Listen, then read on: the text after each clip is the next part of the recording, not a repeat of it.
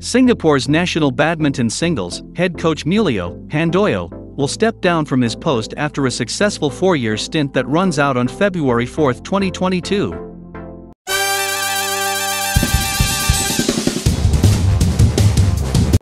Kean, world number 15, was saddened by his mentor's decision, but wished him all the best.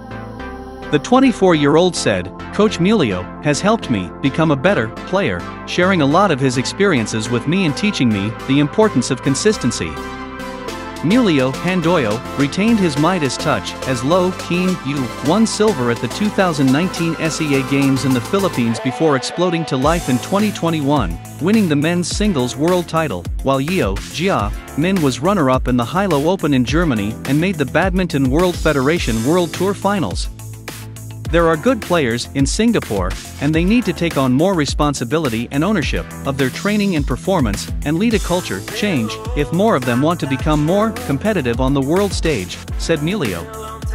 While he appears to be headed to India after Badminton Association of India (BAI), Secretary Ajay Singhania told local media that the 60-year-old Indonesian had applied for the men's singles coach position to replace Agus Dwi Santoso.